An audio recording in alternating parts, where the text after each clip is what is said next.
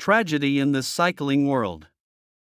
Davide Rebellin, 51, died after being hit by a truck while training.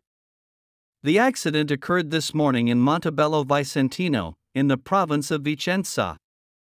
Rebellin, career winner of a Liège-Bastogne-Liège and an Amstel Gold Race as well as a stage at the 1996 Giro d'Italia, retired last October.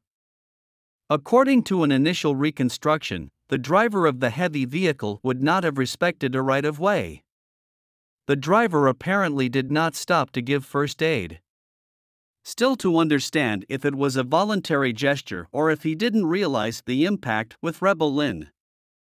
After a good amateur career, silver medal at the World Championships. In 1992 he was the point man of the Italian national team at the Barcelona Olympic Games, but he ran in support of his teammate Fabio Casartelli, who won the gold medal.